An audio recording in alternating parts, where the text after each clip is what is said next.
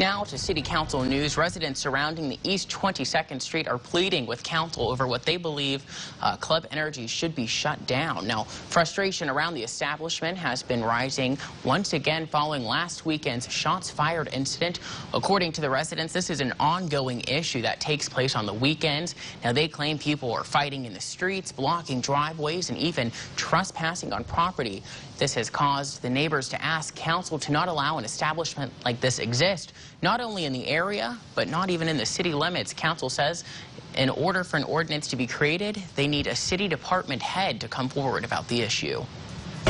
These people would have had to come to me once. I'm asking, as a fellow borough member, that you take a look at making an ordinance to stop these facilities from opening up in residential neighborhoods. I have been living at this residence for almost 20 years. I have 2 young kids. One is actually disabled.